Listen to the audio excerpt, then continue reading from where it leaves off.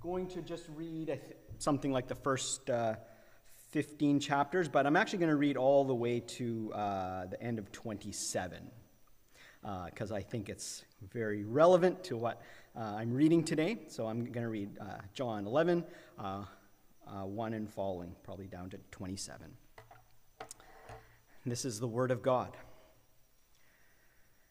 Now a certain man was ill, Lazarus of Bethany, the village of Mary and her sister Martha. It was Mary who anointed the Lord with ointment and wiped his feet with her hair, whose brother Lazarus was ill. So the sisters sent to him, saying, Lord, he whom you love is ill. But when Jesus heard it, he said, This illness does not lead to death.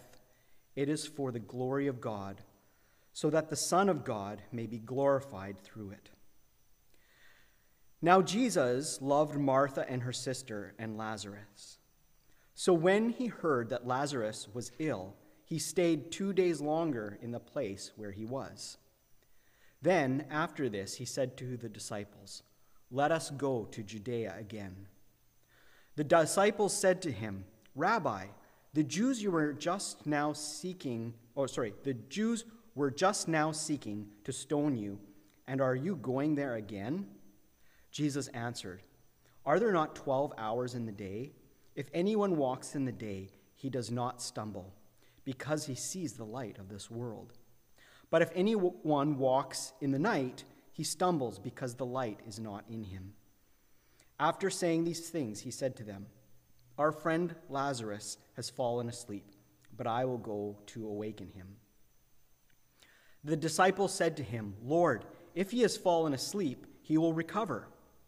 Now Jesus had spoken of his death, but they thought that he meant taking rest in sleep. Then Jesus told them plainly, Lazarus has died, and for your sake I am glad that I was not there, so that you may believe. But let us go to him. So Thomas, called the twin, said to his fellow disciples, Let us also go, that we may die with him. Now when Jesus came, he found that Lazarus had already been in the tomb 4 days. Bethany was near Jerusalem, about 2 miles off. And many of the Jews had come to Martha and Mary to console them concerning their brother. So when Martha heard that Jesus was coming, she went and met him. But Mary remained seated in the house. Martha said to Jesus, Lord, if you had been here, my brother would not have died. But even now I know that whatever you ask from God, God will give you. Jesus said to her, Your brother will rise again. Martha said to him, I know that he will rise again in the resurrection on the last day. And Jesus said to her, I am the resurrection and the life. Whoever believes in me, though he die, yet shall he live. And anyone who lives and believes in me shall never die. Do you believe this? And she said to him, Yes, Lord, I believe that you are the Christ, the Son of God, who is coming into this world. Will you bow in a word of prayer? Heavenly Father, we thank you for your word that you have given to us. Father, I pray that even as I read this sermon by J.C. Ryle, your servant, who has departed this world, that you would use it for our edification. I pray that you would help us learn, give us ears to hear, give me words to say and to speak boldly, and I pray that we would all be blessed by you this morning. In your precious name,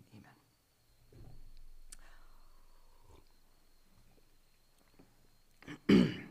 I'm going to be not preaching one of my own sermons because there was only a couple days to prepare.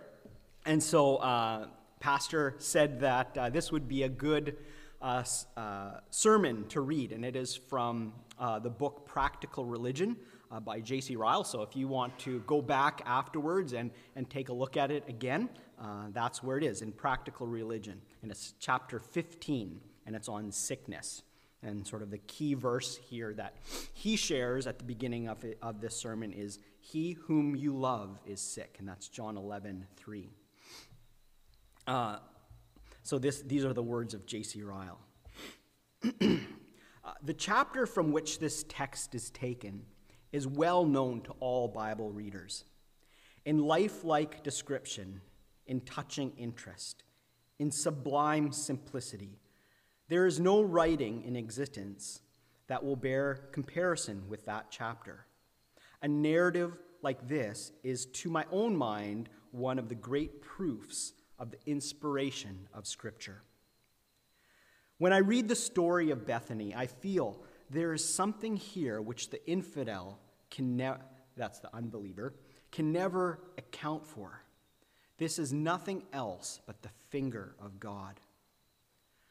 The words which I especially dwell upon in this chapter are singularly effective and instructive. They record the message which Martha and Mary sent to Jesus when their brother Lazarus was sick. "Lord, behold, he whom you love is sick." That message was short and simple, yet almost every word is deeply suggestive. Mark the childlike faith of these holy women. They turned to the Lord Jesus in their hour of need. As the frightened infant turns to its mother, or the compass needle turns to the pole, they turned to him as their shepherd, their almighty friend, their brother born for adversity. Different as they were in natural temperament, the two sisters in this matter were entirely agreed. Christ's help was their first thought in the day of trouble. Christ was the refuge to which they fled in the hour of need. Blessed are all those who do likewise. Mark the simple humility of their language about Lazarus. They call him, "He whom you love." They do not say, "He who loves you or believes in you serves you," but "He whom you love." And I just wanted to point out that I love the passage that Case read there in Ephesians chapter 2, verse 4. I just want to reread it. "But God, being rich in mercy, because of the great love with which he loved us." That's true for our salvation, and more and more I'm hit with that, is that our love will always be imperfect for God. And if we're judged by our love for God, we would perish. But we're not judged by our love for God. We're judged by, or we are blessed by God's love for us. And I think it's the same with that Ryle is saying with sickness, is that what the important thing is not how we love God, because we'll always fall short even in our sickness, but that God loves us. So just reading what he says again, Martha and Mary were deeply taught of God. They had learned that Christ's love towards us, and not our love towards Christ, is the true ground of expectation and a true foundation of hope. Blessed again are all those who are taught likewise. To look inward to our love towards Christ is painfully unsatisfying. To look outward to Christ's love towards us is peace. Mark, lastly, in this verse, the touching circumstance which the message of Martha and Mary reveals. "He whom you love is sick." Lazarus was a good man, converted, believing. He was renewed, sanctified. He was a friend of Christ and an heir of glory. And yet, Lazarus was sick. Then sickness is no sign that God is displeased. Sickness is intended to be a blessing to us and not a curse. Romans 8:28 says this, "All things work together for good to those who love God and are called according to his purpose." All things are yours, life, death, things present or things to come, for you are Christ's, and Christ is God's. Blessed, I say again, are those who have learned this. Happy are they who can say when they are ill, "This is my Father's doing. It must be well." I invite the attention of my readers to the subject of sickness. The subject is one which we ought frequently to look in the face. We cannot avoid it. It needs no prophet's eye to see sickness coming to each of us in turn one day. In the midst of life, we are in death. Let us turn aside for a few moments and consider sickness as Christians. The consideration will not hasten its coming, and by God's blessing may teach us wisdom. In considering the subject of sickness, 3 points appear to me to demand attention. On each I will say a few words. Firstly, the universal prevalence of sickness and disease. Secondly, the general benefits which sickness confers on mankind. Thirdly, the special duties to which sickness calls us. Point number 1, the universal prevalence of sickness. I need not dwell long on this point. To elaborate, the proof of it would only be multiplying truisms and heaping up commonplaces, which I'll allow. Sickness is everywhere. In Europe, in Asia, in Africa, in America, in hot countries and in cold, in civilized nations and in savage tribes. Men, women, and children sicken and die. Sickness is among all classes. Grace does not lift a believer above the reach of it. Riches will not buy exemption from it. Rank cannot prevent its assaults. Kings and their subjects, masters and servants, rich men and poor, learned and unlearned, teachers and scholars, doctors and patients, ministers and hearers, all alike go down before this great foe. And Proverbs 18:11 says, "The rich man's wealth is his strong city." Or the Englishman's, of course he was in England, the Englishman's house is called his castle, but there are no doors and bars which can keep out disease and death. Sickness is of every sort and description. From the crown of our head to the sole of our foot, we are liable to disease.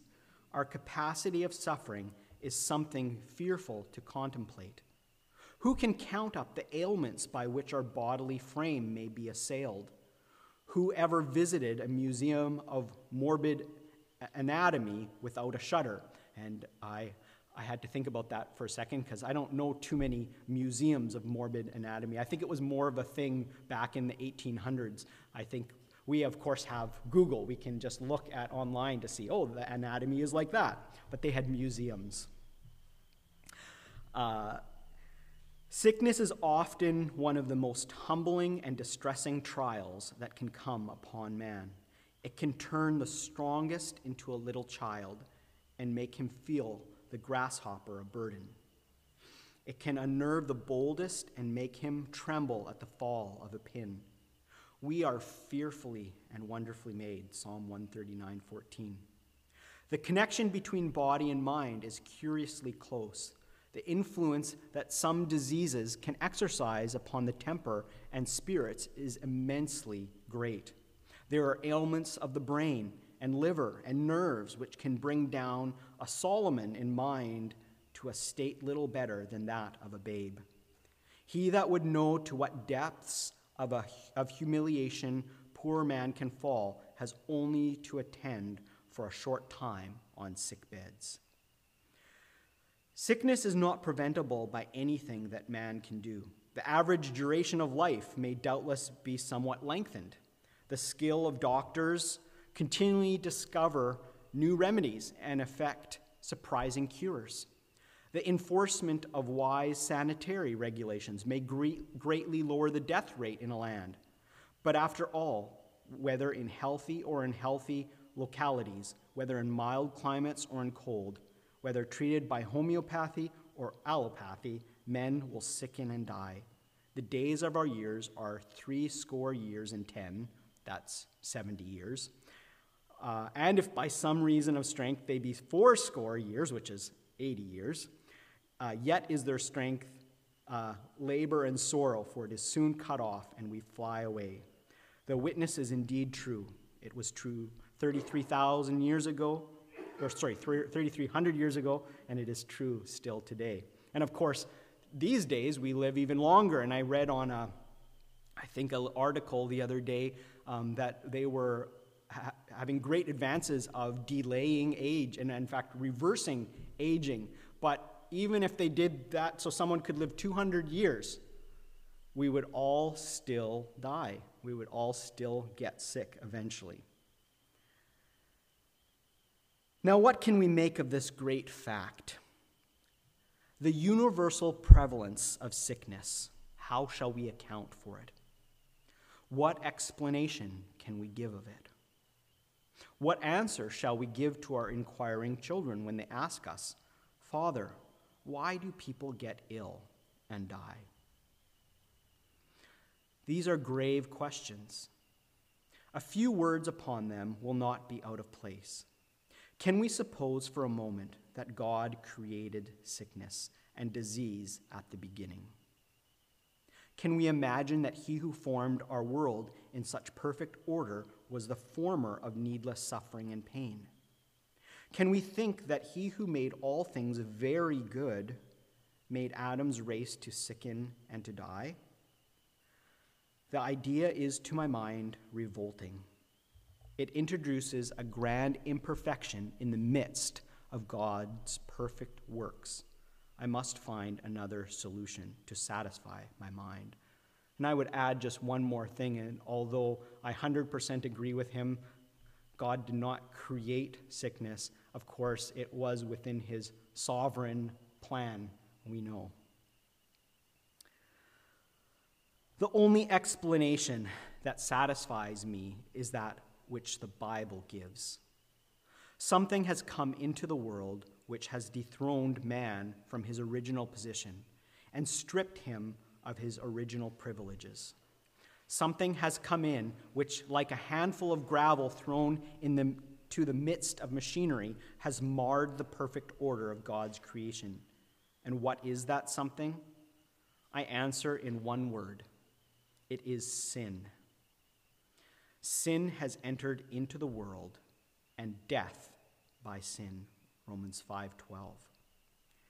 Sin is the cause of all sickness and disease and pain and suffering which prevail on the earth. They are all a part of that curse which came into the world when Adam and Eve ate the forbidden fruit and fell.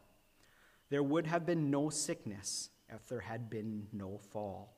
There would have been no disease if there had been no sin. I'm going to skip this next portion of this reading, and I'll just summarize it. You can look at it when you take it home. But basically, there's a lot of people who have a problem, with sickness in the world, and they say that, how could, and of course there's many books written on this, how could a loving God allow sickness? And they doubt. And I think one of the things that as Christians we can explain it to a degree, but it's kind of almost the similar thing to how can God be totally sovereign and yet we have a free will? If God knows exactly what I'm going to do, how can we can't understand that fully while on this earth. And I think we can describe this mystery to a degree. How can there be sickness?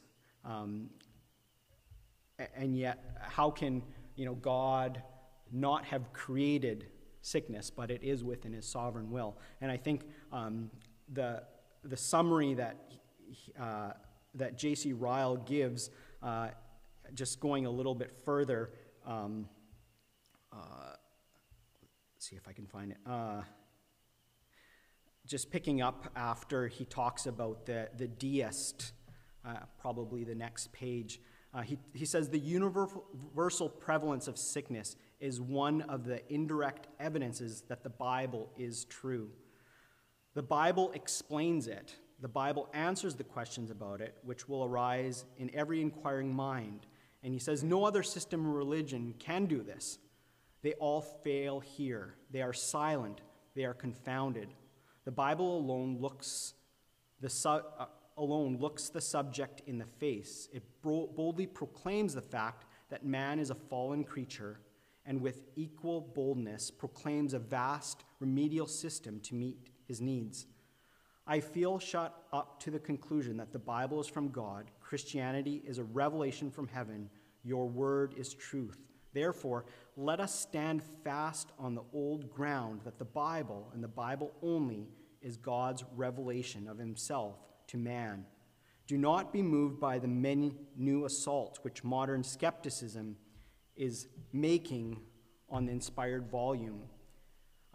Heed not the hard questions which the enemy of the faith are fond of putting about Bible difficulties, and to which perhaps you often feel unable to give an answer. Anchor your soul firmly on the safe principle that the whole book is God's truth. Tell the enemies of the Bible that in spite of all their arguments, there is no book in the world which will bear comparison with the Bible. None that so thoroughly meets man's want, none that explains so much of the state of mankind. As to the hard things in the Bible, so this would be one of those hard things. Tell them that you are content to wait. You find enough plain truth in the book to satisfy your conscience and save your soul. The hard things will be cleared up in one day. Of course, that one day, when Christ comes back. What you know not now, you will know hereafter. The second point I propose to consider is the general benefits which sickness confers on mankind. I use that word benefits advisedly. And I had to look that word up, advisedly, to see just kind of what he means. And some of you may know, but if you don't, it means deliberately and after consideration, use especially of what might appear a mistake or oversight. And of course, that fits really well, because when we think, oh, getting sick is a benefit, how do we usually respond to something like that? Well, are you sure that you want to use that word? But J.C. Ryle says here that even though it seems like a mistake to use that word, he uses it very carefully, and he uses it very deliberately, that sickness is actually a benefit. And this is what he says about it. I feel it of deep importance to see this part of our subject clearly. I know well that sickness is one of the supposed weak points in God's government of the world, on which skeptical minds love to dwell. Can God be a God of love when he allows pain? Can God be a God of mercy when he permits disease? He might prevent pain and disease, but he does not. How can these things be? Such is the reasoning which often comes across the heart of man. I reply to all such reasoners that their doubts and questionings are most unreasonable. They might as well doubt the existence of a creator because the order of the universe is disturbed by earthquakes, hurricanes, and storms. They might as well doubt the providence of God because of the horrible massacres of Delhi and Kanpur. And of course, that's in context of his time, and you can just pick a tragedy. There are so many in this world today. Does God stop being God because of those things? All this would be just as reasonable as to doubt the mercy of God because of the presence of sickness in the world. I ask all who find it hard to reconcile the prevalence of disease and pain with the love of God to cast their eyes on the world around them and to mark what is going on. I ask them to observe the extent to which men constantly submit to present loss for the sake of future gain. Present sorrow for the sake of future joy. Present pain for the sake of future health. The seed is thrown into the ground and rots, but we sow in the hope of a future harvest. The boy is sent to school amid many tears, but we send him in the hope of his getting future wisdom. The father of a family undergoes some fearful surgical operation, but he bears it in the hope of future health. I ask men to apply this great principle to God's government of the world. I ask them to believe that God allows pain, sickness, and disease not because he loves to vex man, but because he desires to benefit man's heart and mind and conscience and soul and to all eternity. Once more I repeat that I speak of the benefits of sickness on purpose and advisedly. I know the suffering and pain which sickness entails. I admit the misery and wretchedness which it often brings in its train. But I cannot regard it as an unmixed evil. I see in it a wise permission of God. I see in it a useful provision to check the ravages of sin and the devil among men's soul. If man had never sinned, I should have been at a loss to discern the benefits of sickness. But since sin is in the world, I can see that sickness is a good. It is a blessing quite as much as a curse. It is a rough schoolmaster, I grant, but it is a real friend to man's soul. And then J.C. Ryle points out some things, or some examples about why or how sickness is a benefit. Sickness helps to remind men of death. I'll say that again.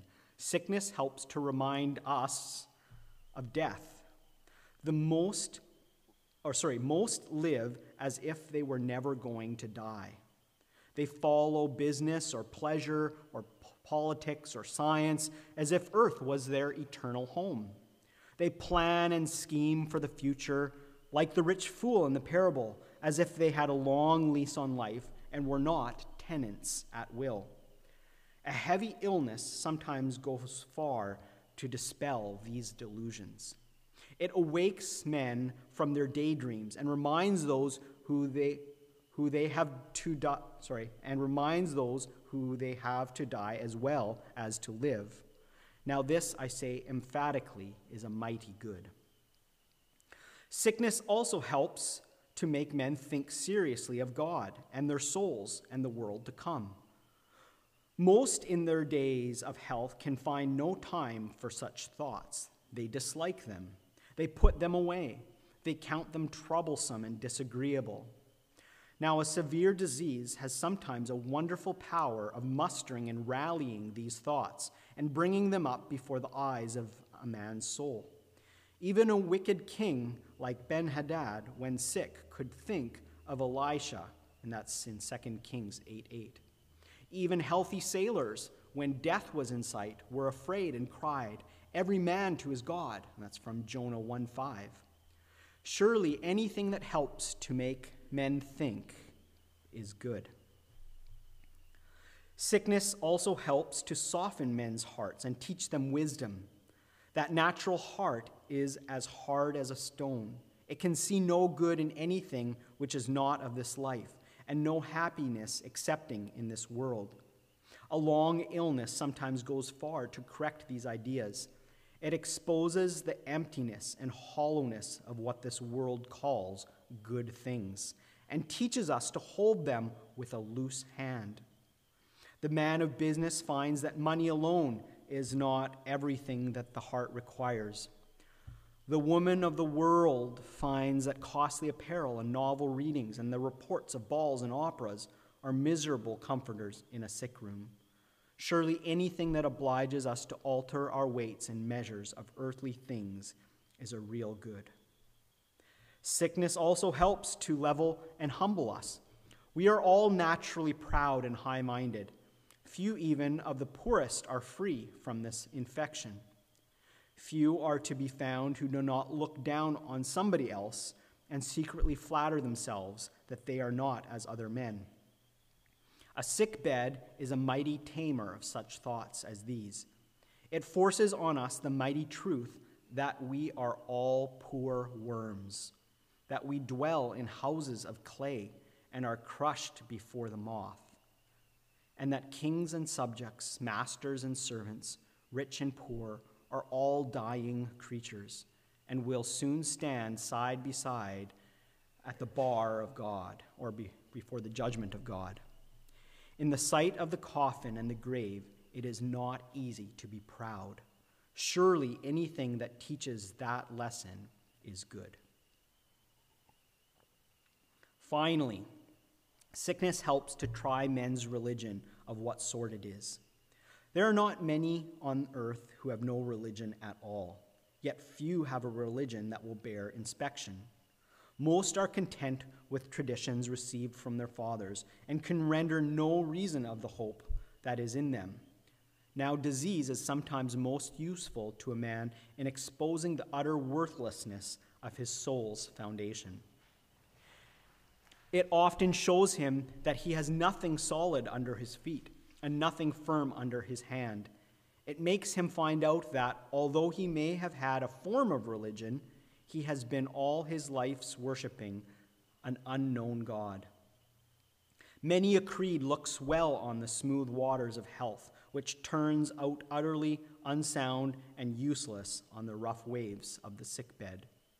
The storms of winter often bring out the defects in a man's dwelling, and sickness often exposes the gracelessness of a man's soul. Surely anything that makes us find out the real character of our faith is a good. I do not say that sickness confers these benefits on all to whom it comes. Alas, I can say nothing of the kind. Myriads are yearly laid low by illness and restored to health, who evidently learn no lesson from their sick beds and return again to the world. Myriads are yearly passing through sickness to the grave, and yet receiving no more spiritual impressions from it than the beasts that perish. While they live, they have no feeling, and when they die, there are no bands in their death. Psalm 73:4. These are awful things to say, but they are true. The degree of deadness to which man's heart and conscience may attain is a depth which I cannot pretend to fathom. But does sickness confer the benefits of which I have been speaking on only a few? I will allow nothing of the kind. I believe that in very many cases, sickness produces impressions more or less akin to those of which I have just been speaking.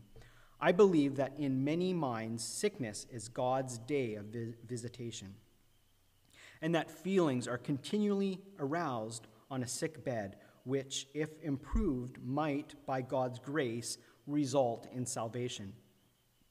I believe that in heathen lands, sickness often paves the way for the missionary and makes the poor idolater lend a willing ear to the glad tidings of the gospel.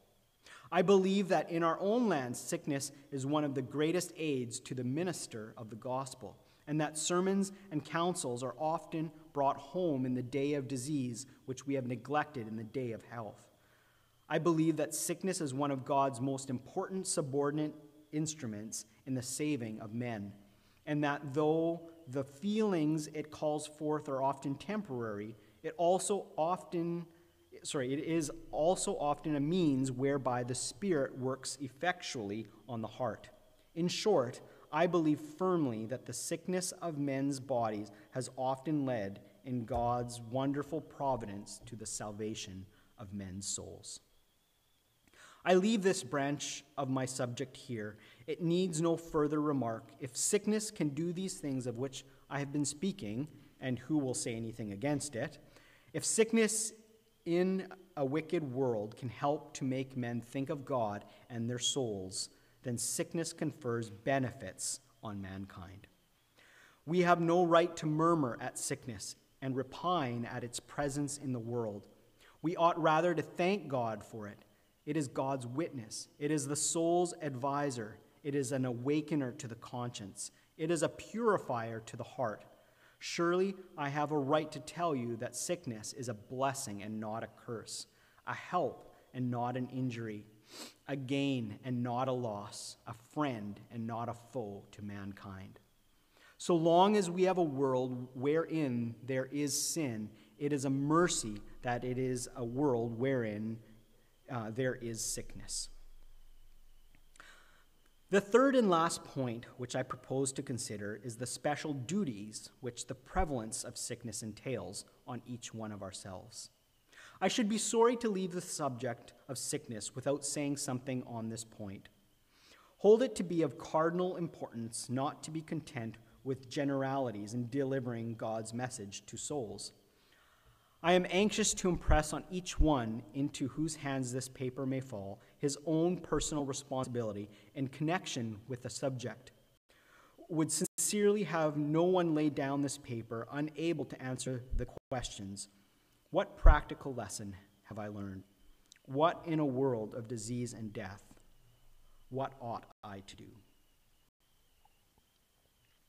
One paramount duty which the prevalence of sickness entails on man is that of living habitually prepared to meet God. Sickness is a remembrancer of death. Death is the door through which we must all pass to judgment. Judgment is the time when we must at last see God face to face. Surely this first lesson which the inhabitant of a sick and dying world should learn should be to prepare to meet his God. When are you prepared to meet God? Never until your iniquities are forgiven and your sin covered. Never until your heart is renewed and your will taught to delight in the will of God. You have many sins. If you go to church, your own mouth is taught to confess this every Sunday. The blood of Jesus Christ can alone cleanse those sins away. The righteousness of Christ can alone make you acceptable in the sight of God. Faith, simple, childlike faith, can alone give you an interest in Christ and his benefits. Would you know whether you are prepared to meet God? Then where is your faith? Your heart is naturally unfit for God's company. You have no real pleasure in doing his will. The Holy Spirit must transform you after the image of Christ. Old things must pass away. All things must become new. Would you know whether you are prepared to meet God? Then where is your grace? Where are the evidences of your conversion and sanctification? I believe that this, and nothing less than the pardon of sins, this is preparedness to meet God and fitness for God's presence. Justification by faith, sanctification of the heart, the blood of Christ sprinkled on us, and the Spirit of Christ dwelling in us. These are the grand essentials of the Christian religion. These are no mere words and names to furnish bones of contention for wrangling theologians. These are sober, solid, substantial realities. To live in the actual possession of these things in a world full of sickness and death is the first duty which I press home upon your soul. Another paramount duty which the prevalence of sickness entails on you is that of living habitually ready to bear it patiently. Sickness is no doubt a trying thing to flesh and blood. To feel our nerves unstrung and our natural force abated, to be obliged to sit still and be cut off from all our usual avocations, and I had to look that word up too. It means just sort of a minor occupation or a kind of a frivolous kind of hobby. So, to be obliged to sit still and be cut off from all our usual avocations, to see our plans broken off and our purposes disappointed, to endure long hours and days and nights of weariness and pain, all this is a severe strain on poor, sinful human nature. What wonder if peevishness and impatience are brought out by disease? Surely in such a dying world as this, we should study patience. How shall we learn to bear sickness patiently when sickness comes to our turn? We must lay up stores of grace in the time of health. We must seek for the sanctifying influence of the Holy Spirit over our unruly tempers and dispositions. We must make a real business of our prayers and regularly ask for strength to endure God's will as well as to do it. Such strength is to be had for the asking. As John 14:14 says, is if you shall ask anything in my name, I will do it for you. I cannot think it needless to dwell on this point. I believe the passive graces of Christianity receive far less notice than they deserve. Meekness, gentleness, patience, faith are all mentioned in the Word of God as fruits of the Spirit. They are passive graces which specially glorify God. They often make men think who despise the active side of the Christian character. Never do these graces shine so brightly as they do in the sick room. They enable many a sick person to preach a silent sermon, which those around him will never forget. Would you adorn the doctrine you profess? Would you make your Christianity beautiful in the eyes of others? Then take the hint I give you this day. Lay up a store of patience against the time of illness. Then, though your sickness be not to death, it shall be for the glory of God. John 11:4. One more paramount duty which the prevalence of sickness entails on you is that of habitual readiness to feel with and help your fellow man. Sickness is never very far from us. Few are the families who have not some sick relative. Few are the parishes where you will not find someone ill. But wherever there is sickness, there is a call to duty. A little timely assistance in such cases, a kindly visit in others, a friendly inquiry, a mere expression of sympathy may do a vast good. These are the sort of things which soften asperities. That would be sort of some kind of a conflict between people, and bring men together and promote good feelings. These are ways by which you may untimely lead men to Christ and save their souls. These are good works to which every professing Christian should be ready. In a world full of sickness and disease, we ought to bear one another's burdens and be kind to one another. These things, I dare say, may appear to some little and trifling. They must need be doing something great and grand and striking and heroic. I take leave to say that conscientious attention to these little acts of brotherly kindness is one of the clearest evidences of having the mind of Christ. They are acts in which our blessed Master himself was abundant. He was ever going about doing good to the sick and sorrowful. They are acts to which he attaches great importance in that most solemn passage of Scripture, the description of the Last Judgment. He says there, I was sick and you visited me. Have you any desire to prove the reality of your charity, that blessed grace which so many talk of and so few practice? If you have, beware of unfeeling selfishness and neglect of your sick brethren. Search them out. Assist them if they need aid. Show your sympathy with them. Try to lighten their burdens. Above all, strive to do good to their souls. It will do you good if it does no good to them. It will help your heart from murmuring. It may prove a blessing to your own soul. I firmly believe that God is testing and proving us by every case of sickness within our reach. By permitting suffering, he tries whether Christians have any feeling. Beware lest you be weighed in the balance and found wanting. If you can live in a sick and dying world and not feel for others, you have yet much to learn. I leave this branch of my subject here. I throw out the points I've named as suggestions and pray God that they may work in many minds. I repeat that habitual preparedness to meet God, habitual readiness to suffer patiently, habitual willingness to sympathize heartily are plain duties which sickness entails on all. These are duties within the reach of everyone. In naming them, I ask nothing extravagant or unreasonable. I bid no man retire into a monastery and ignore the duties of his station.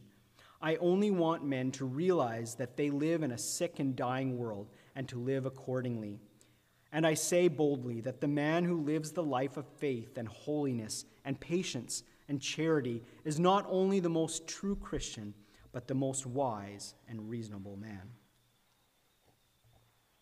Now I conclude all with 4 words of practical application. I want the subject of this paper to be turned to some spiritual use. My heart's desire and prayer to God in placing it in this volume is to do good to souls. In the first place, I offer a question to all who read this paper, to which, as God's ambassador, I entreat their serious attention. It is a question which grows naturally out of the subject on which I have been writing. It is a question which concerns all, of every rank and class and condition.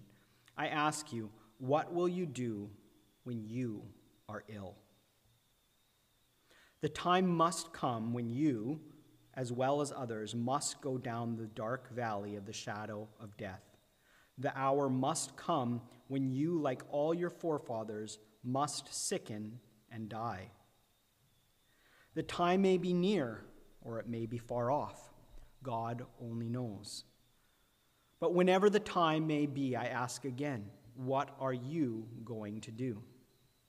Where do you mean to turn for comfort? On what do you mean to rest your soul? On what do you mean to build your hope? From where will you fetch your consolation? I do entreat you not to put these questions away. Suffer them to work on your conscience, and rest not until you can give them a satisfactory answer. Trifle not with that precious gift, an immortal soul. Defer not the consideration of the matter to a more convenient season. Presume not on a deathbed repentance. The greatest business ought surely not to be left to the last.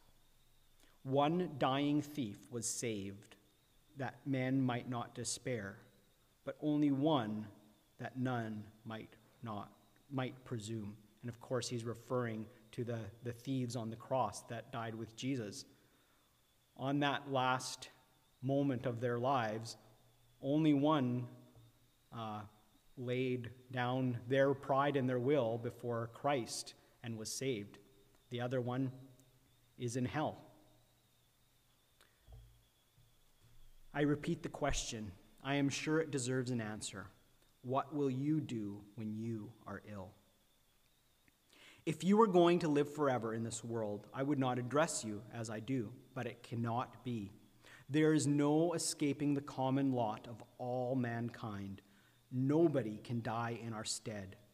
The day must come when we must each go to our long home. Against that day, I want you to be prepared.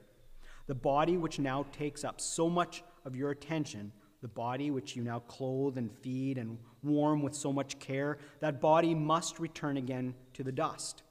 Oh, think what an awful thing it would prove at last to have provided for everything except the one thing needful, to have provided for the body, but to have neglected the soul, to die, in fact, like Cardinal Beaufort, this was a person in his day, like this person, and give no sign of being saved.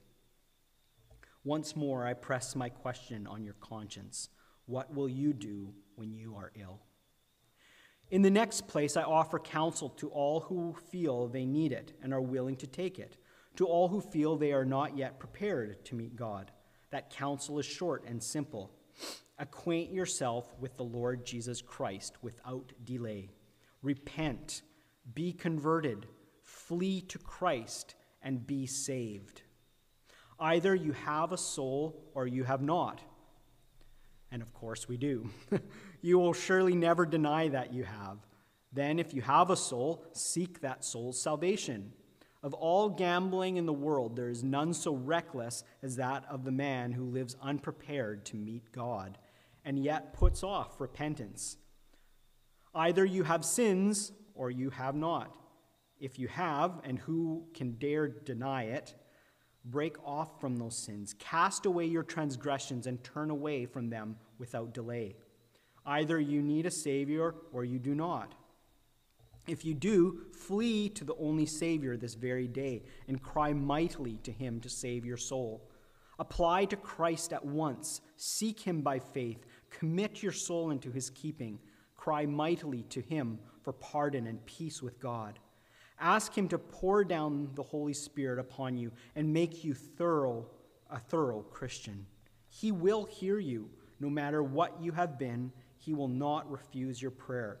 He has said, "Him that comes to me, I will in no wise cast out." John 6:37. Beware, I beseech you, of a vague, indefinite Christianity. Do not be content with a general hope that all is right because you belong to the old Church of England, or in our day, that you go to church, and that all will be well at last because God is merciful.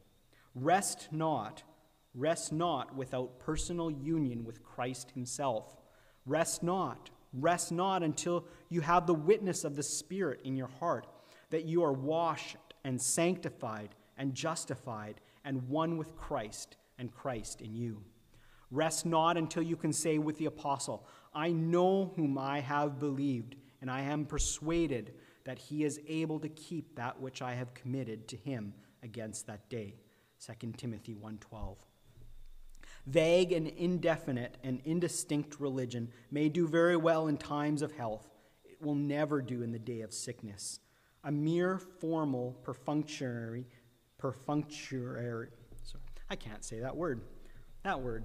church membership may carry a man through the sunshine of youth and prosperity. It will break down entirely when death is in sight. Nothing will do then but real heart union with Christ. Christ interceding for us at God's right hand. Christ known and believed as our priest, our physician, our friend. Christ alone can rob death of its sting and enable us to face sickness without fear. He alone can deliver those who through fear of death are in bondage. I say to everyone who needs advice, be acquainted with Christ. As ever you would have hope and comfort on the bed of sickness, be acquainted with Christ. Seek Christ. Apply to Christ. Take every care and trouble to him when you are acquainted with him. He will keep you and carry you through all. Pour out your heart before him when your conscience is burdened.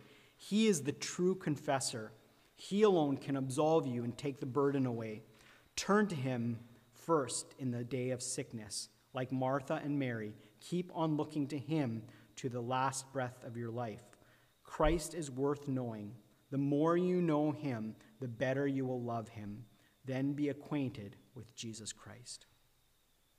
In the third place, I exhort all true Christians who read this paper to remember how much they may glorify God in the time of sickness and to lie quiet in God's hands when they are ill.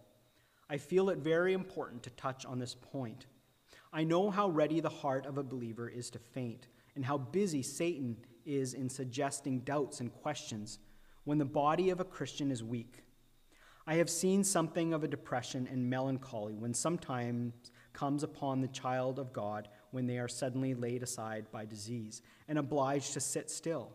I have marked how prone some good people are to torment themselves with the morbid thoughts at such seasons, and to say in their hearts, God has forsaken me, I am cast out of his sight.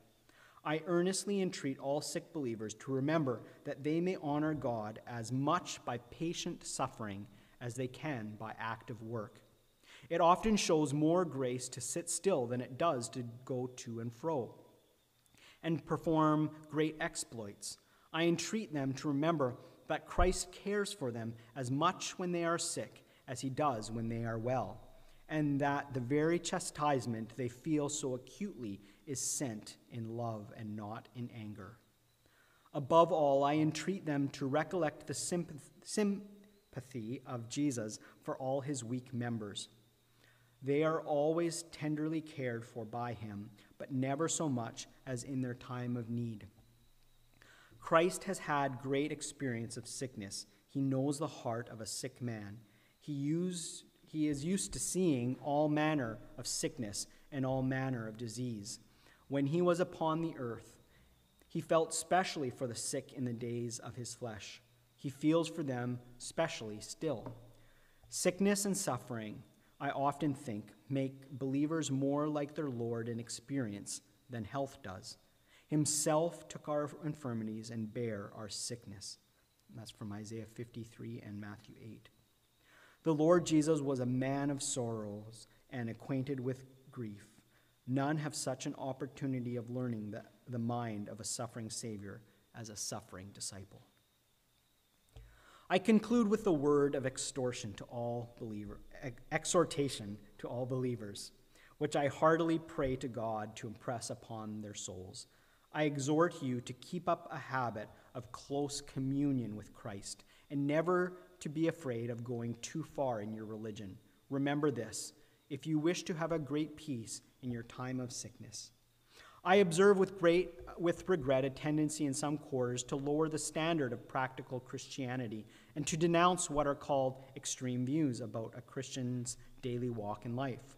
I remark with pain that even religious people will sometimes look coldly on those who withdraw from worldly society and will censor them as exclusive, narrow-minded, illiberal, uncharitable, sour-spirited, and the like.